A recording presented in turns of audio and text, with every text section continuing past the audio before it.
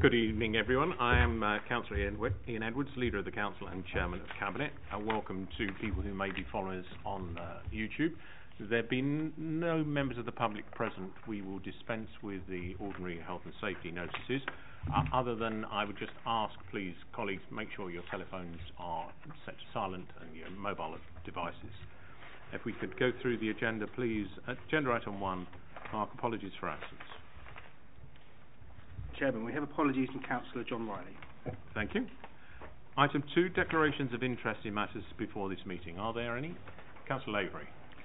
Leader, I am declaring non-pecuniary interest in item 7, the Uxbridge bid report, as I'm a council appointed director of the bid.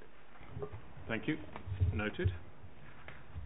Colleagues, we're to approve the minutes of the last meeting of the Cabinet, and they are in pages 1 to 16. Are they agreed? Agreed.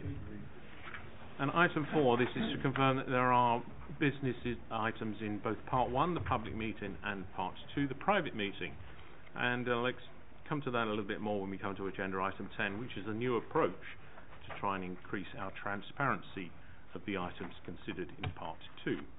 So if we can attend, please, to the main agenda items, and we will turn to agenda item 5, the report of the Family's Health and Wellbeing Select Committee.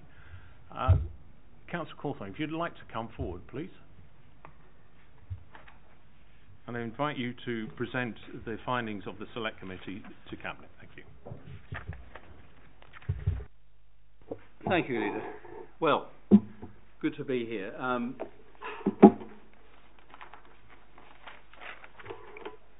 So, on behalf of the Family's Health and Wellbeing Select Committee, I'm delighted to be back, wearing a slightly different hat these days, to present the outputs and recommendations of this review. We have sought to examine Hillingdon's existing offer of assisted living technologies, technology innovation, and potential opportunities to create a more tailored and beneficial service experience for our residents, enabling them to maintain independent lives with better outcomes and thereby supporting our health and wellbeing policy objectives. We met with a wide range of stakeholders, including different service providers, technology providers, and service users from different client groups. Our discussions were also informed by observations made at the site visit to Park View, one of our extra care settings, which took me back a bit to when we opened it in 2019, which incidentally has progressed very well indeed since then, I'm pleased to say. The committee was able to gain some very profound insights into the experiences and perspectives of people who most rely on assisted living technology. As part of the review, a survey was sent to a variety of residents, including people already in receipt of services and parents and carers in receipt of direct payments.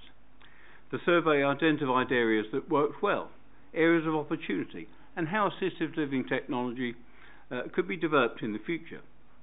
The committee was very impressed by the candour of the officer team and the evident commitment to build on and apply existing good practice consistently across a range of relevant services. It's reassuring to be able to report that the existing free telecare line offer is very well regarded indeed by residents and families, but there does seem to be an opportunity to address the misconceptions about assisted living technology and build confidence around its wider rollout, in that it is there to complement the totality of the support offer, not to replace it.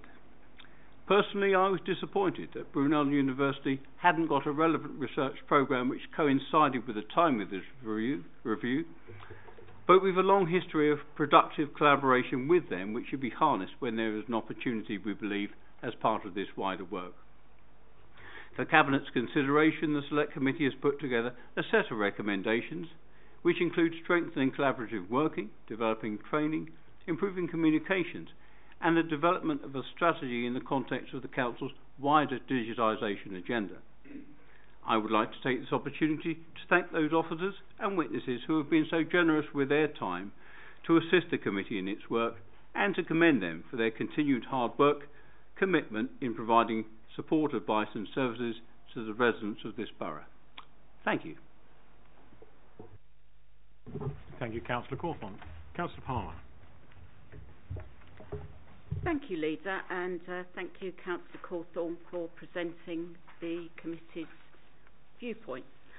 I would like to thank the committee for its work on this important service we provide to residents. Assisted Living Technologies, ALT, and our telecare line service provide alarms, sensors and equipment as preventative tools to support residents, including those with dementia and disabilities, to live more independent lives.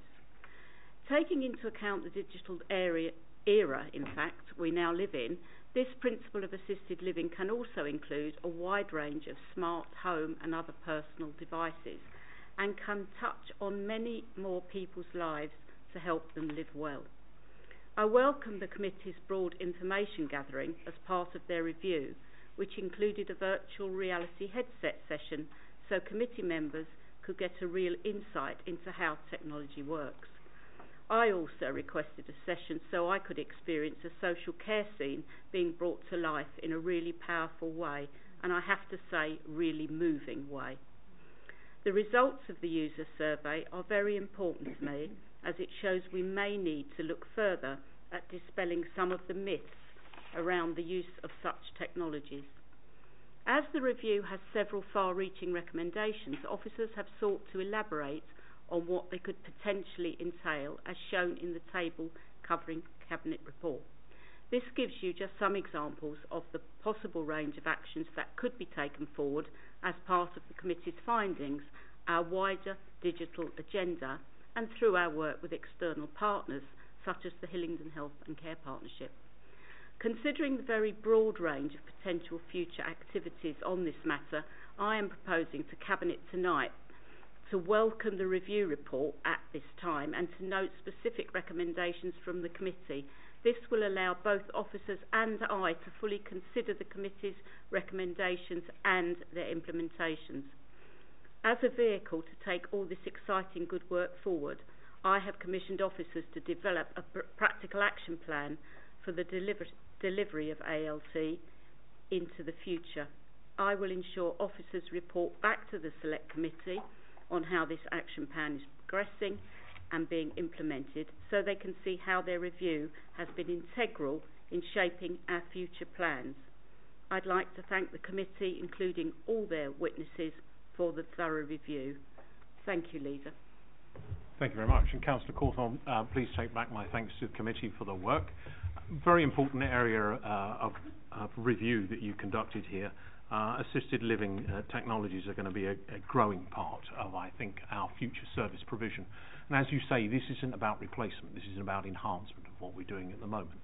And you rightly point out that Brunel are not as well engaged as they might be with this programme locally.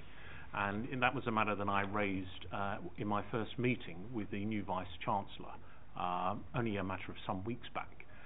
They are keen to develop their health school.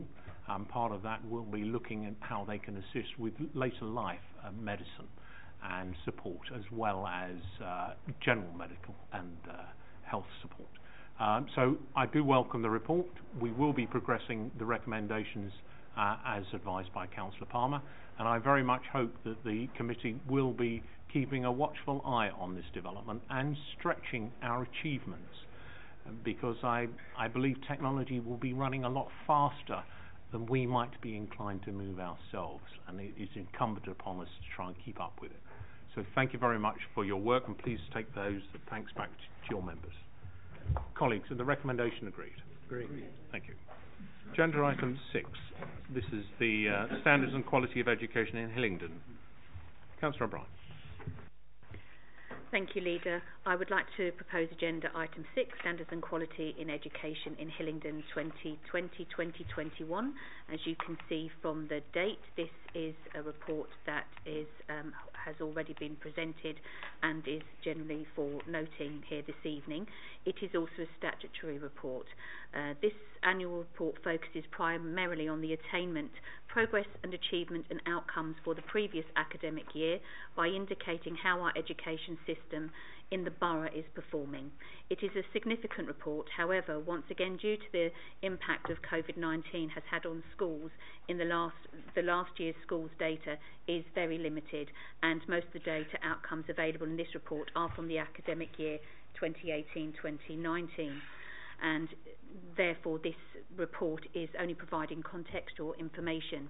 There is no data for early years or primary school age at all for this year.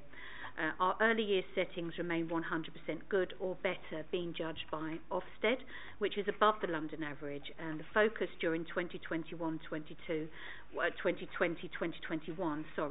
was on improving outcomes for vulnerable 2-year-olds during the pandemic by supporting settings with the highest number of these children attending and making sure as many children in these settings are school ready.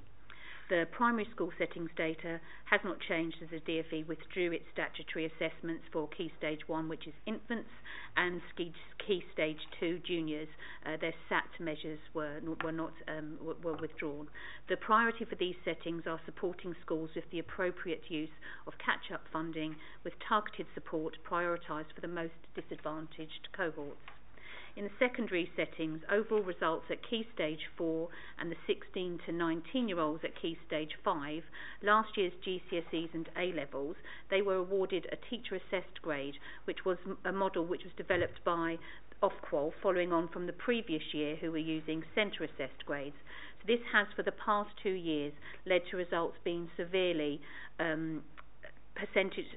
having raised several percentage points higher than the usual expectations, making the assessment difficult to analyse, and the pupil attainment data is not comparable from the previous years. Vocational qualifications also used these teacher-assessed grades for units last year to calculate grades. School place planning continues to be high on the Council's agenda, with primary and secondary enrolments continuing to reduce by 3% respectively over the past couple of years, creating reductions in PAN numbers, that's the pupil admission numbers, in schools. Despite this, transitional admissions into reception and Year 7 continue to be positive, with 3,664 places in primary and 3,607 in secondary, and Hillingdon remains top London borough in West London for allocating school places of choice. The report went to the Families, Education and Wellbeing Select Committee in March, whereby the change of format was welcomed, along with a full discussion following the officer's presentation. And on page 72, there are some comments on the Select Committee comments that were made at that meeting. The recommendations are set out, the recommendation is set out on page 71 of the Cabinet paper, which is to note the key findings of this report. I therefore move. Thank you, Councillor O'Brien. Having high-quality schools is an essential part of any successful borough. And although this is a statutory report, it's not just here for noting. It does drive our thinking, analysis and planning moving forward. I'm very pleased to hear you comment on us being at the top when it comes to school placements.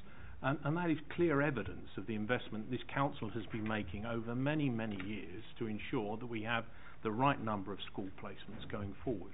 And I'm pleased that we will hear in the future in this meeting about our investment in children with special educational needs. Colleagues, is this report noted? Noted. Thank you. We move on, please, to agenda item 7, the Uxbridge Business Improvement District. Councillor Lavery. Thank you, Leader. I renew my earlier declaration of non-pecuniary interest in this item. The original 5-year term of the Uxbridge Business Improvement District, which is always known as Uxbridge BID, expires this September. The Cabinet paper before you seeks authority for the required ballot of local businesses to grant the BID another 5-year term and to allow the Council to vote in the ballot. The BID covers a defined area within Uxbridge Town Centre and provides additional services to business above those provided by the Council. It is financed by a levy on business ratepayers within the district and an exemption for those with a rateable value below 15,000 and charities.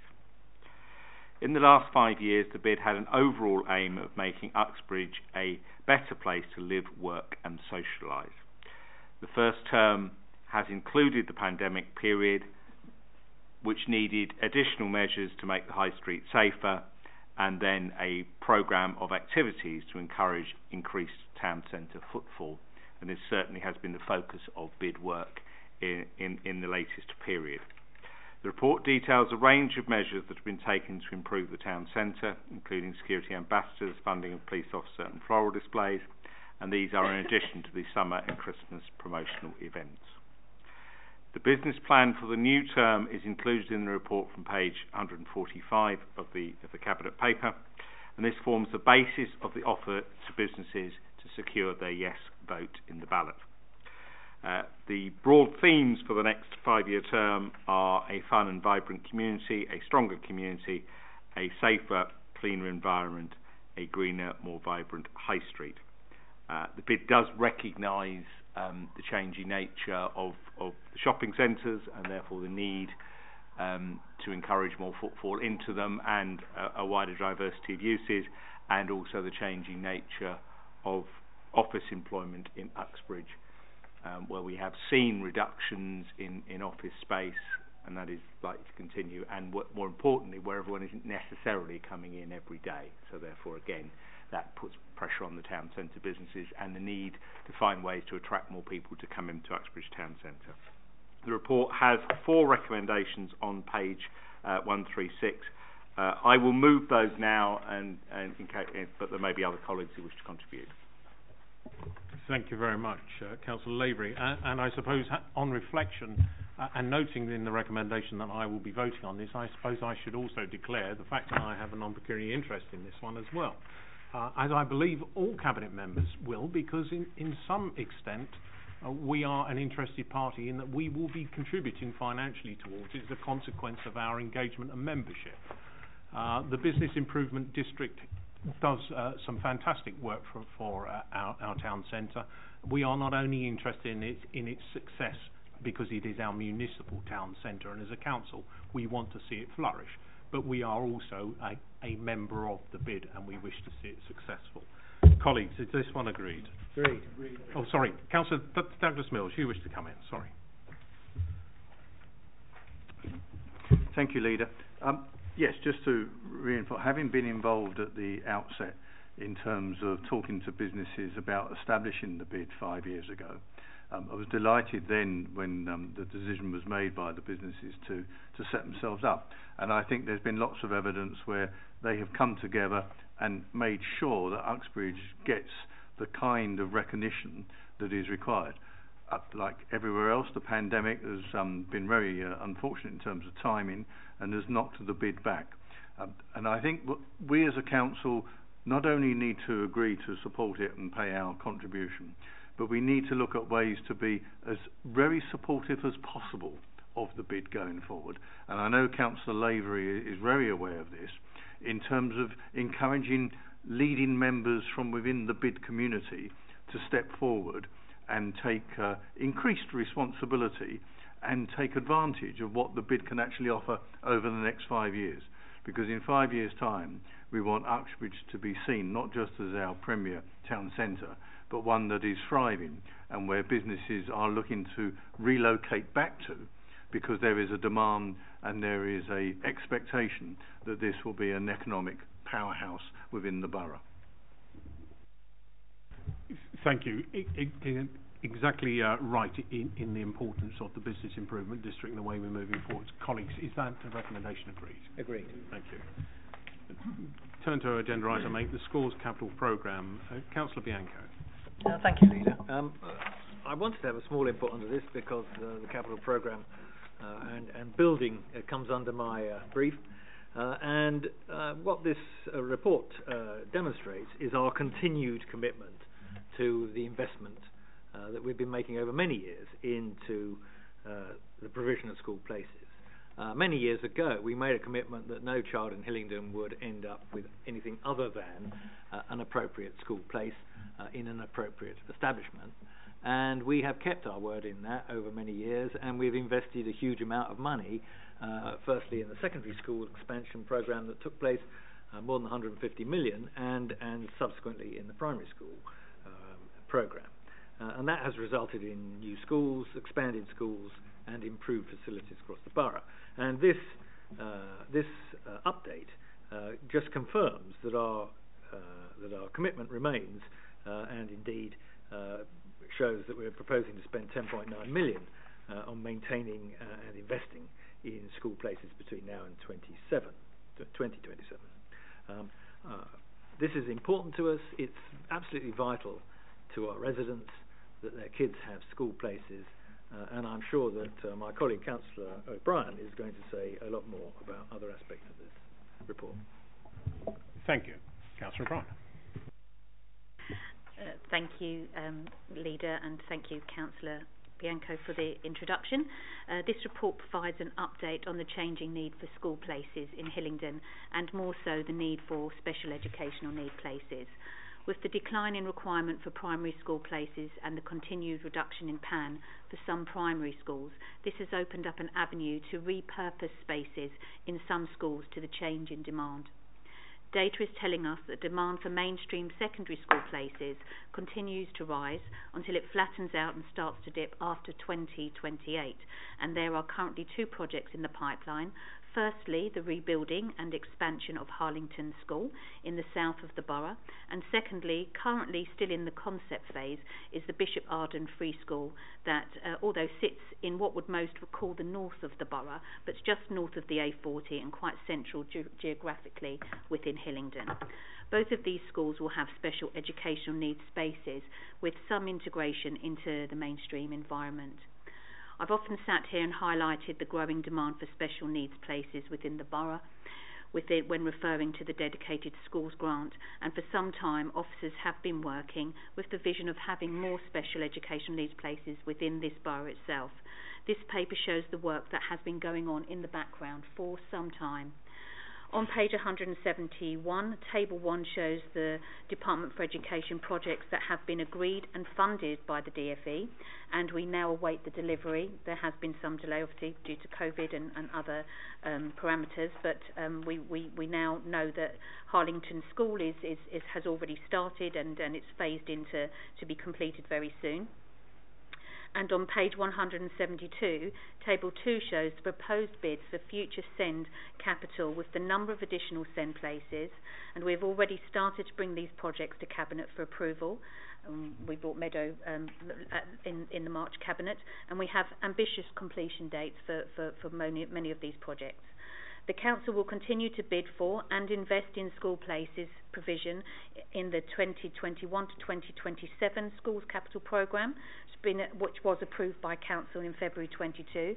This included £10.9 million for continued investment in mainstream, and the future identified SEND programmes is estimated to cost just under £22 million and will deliver 394 additional places, which all tells you quite nicely in the report. So recommendations 1 and 2 are set out on page 170 of our paper, and the Cabinet, there's an addendum sheet for item 8 as well, and recommendation 3 is set out on there. Therefore, I would recommend that Cabinet approve this paper. Thank you very much, Councillor O'Brien. Colleagues, are the 3 recommendations agreed? Agreed. Thank you. Item 9, the monthly Council Budget Monitoring Report. Councillor Goddard. Thank you, Leader. This is the report of results for the year to date, as at the 28th of February 2022. The overall financial position of the Council continues to be one of no material adverse change and continuing strength and stability. There is up ahead in my report one material piece of good news that I will refer to a little later. The General Fund revenue account underspend against budget amounts now to £521,000. This is an improvement of £24,000 on the month 10 equivalent position. General balances continue to be projected at 26.6 million at our year end, which is consistent with earlier months. Exceptional pressures arising on COVID-19 for 21-22 are now projected at £19.1 million, which is a reduction on the projected position as at month 10, amounting to £94,000. However, we do have agreed central government funding of £21 million, which is allocated to cover these pressures, and of course, in addition, we also retain earmarked reserves as previously reported. Our programme of savings for 21-22 is making good progress. Of the £10.4 million of savings budgeted for the year, £8.4 million are banked or are well progressed for delivery by the year end. and a further 1 million of this is in earlier stages of delivery. Turning to the piece of good news that I signalled previously, we are now looking at a reduction of £15 million in our deficit for the dedicated schools grant as at the 31st of March 2022. So, to be clear about this, whilst a figure of £38 million has been reported in this respect in previous months, we now know that this deficit will be reduced to £23 million. And that is very much as a result of the safety valve agreement which was entered into with the Department for Education, and the largest element within this reduction is a repayment of some of the investment which we have made supporting special educational needs children, which the Department of Education have returned to us. The other point that I'd like to emphasise about this agreement is that it does not require us to invest further money in order to deal with the deficit. So we are on a progressive programme of reductions which will see this deficit eliminated by 2025. Turning to the housing revenue account, this continues to report a close adherence to budget, with a forecast surplus of £147,000, being a £5,000 improvement on the position reported at month 10. In terms of recommendations, therefore, I move recommendation 1, which is within Part A of the report set out on page 180. Part B of the report, on page 204 of the pack, sets out a number of recommendations itemised 2A to 2H. The vast majority of these are self-explanatory. However, I would like to draw colleagues' attention to the following items. First of all, item 2G, which is the Council's energy rebate discretionary scheme, which allocates further grants to residents with homes which are categorised in bands E to H for council tax purposes and who are suffering financial hardship. So there are additional funds allocated to them in this respect. And secondly, item 2H, which deals with a revised charging structure for fees to be charged by the imported food service. As colleagues will probably be aware, it has been necessary to make a number of changes to the staffing structure within this service, largely as a result of the consequences of Brexit, and therefore these charging structures are designed to bring the operations of that unit back into equilibrium. So therefore I move the recommendations 2A to 2H as well as those in respect of Part A. Thank you, Leader. Thank you very much, Councillor Goddard. It is very clear from the report here that the false lines being put around about this council being close to bankruptcy are absolutely not true. With a £512,000 underspend this year, with sound balances, with sound earmarked balances, and now with a very secure and strong agreement from government that brings in substantial further investment into our schools, we can clearly show that those stories to be, let me be generous and say misguided. I won't say anything stronger in this forum. Colleagues, are the recommendations agreed? Agreed. Thank you. Agenda item 10 is an initiative to bring into better public view matters that ordinarily we consider in private. I believe it is good governance that we are as transparent in our decision making as possible, and very often items that are sit within Part 2 have very significant public interest but are hidden from that view because of the nature of the reports. We are doing our best to separate the information that we can make public from that we must retain confidential owing to the commercial nature of it. So agenda item 10 is a synopsis of all of the reports within Part 2, bringing to public attention those matters that we can bring to your attention. And colleagues, I understand that Cabinet members do wish to speak on a couple of these items to the extent that they are able to within the public part of this meeting. Councillor Palmer, you wish to speak on one of the items.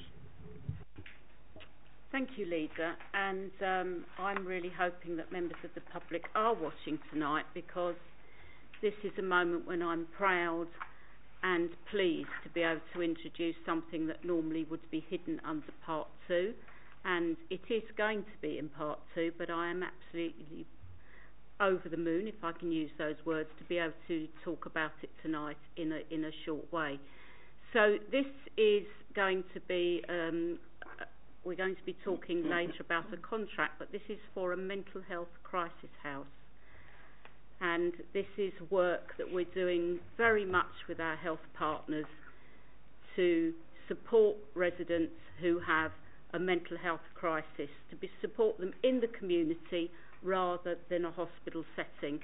So this should aid recovery and help reduce the likelihood of future crises, especially in the pandemic. People's mental health has not been as balanced as people would like, and nobody really wants to go into a hospital if it's avoidable. So what we're proposing here is a crisis house as part of our mental health crisis pathway, and it will allow people with mental health needs to manage their crisis in a non-clinical homely setting in the least restrictive environment possible. There is a proposal for a 24/7 service with a length of stay of up to 7 days, and this enables people experiencing that mental health crisis to be supported in a community and give them a better chance of recovery. Also, it's a pilot project, and it's anticipated to provide consequential savings for the NHS and social care, as previous pilots in other local authority areas have demonstrated, and depending on its success in supporting those with mental health needs, there's a proposed option for a 12-month extension. So this is a really, really exciting piece of work that Hillingdon Council and its health colleagues should be very, very proud of, and I'm so proud to be part of this and can't wait to see how it develops out for residents unfortunately experiencing mental health crises. So that is what I will be talking about a bit later, but I am really hoping that this gets some publicity, because once again it is about a council going forward rather than standing still and not dealing with residents who have mental health needs. Thank you, Leader. Thank you very much, Councillor Palmer. Your passion for the subjects comes through powerfully, and it is absolutely right that we do as the level best we can to help all of our residents at different stages of need throughout their life's journey, and this is exactly what we as a Conservative administration are committed to doing, and I'm very pleased that we're able to bring a little bit of light to that by reporting it in this agenda item 10. Councillor Bianco, you wish to also comment? Yeah, thank you, Leader. I'll be brief, and I think it's just worth touching on, because these are two important contracts. Again, they show what we're up to that generally speaking the public don't see unless they're intimately involved with it. And the first is that we're shortly going to agree to contracts for electrical testing, repairs and upgrades. Now that doesn't sound very exciting, but it is in respect of more than 10,000 properties that we own, well, significantly more than 10,000 properties we own.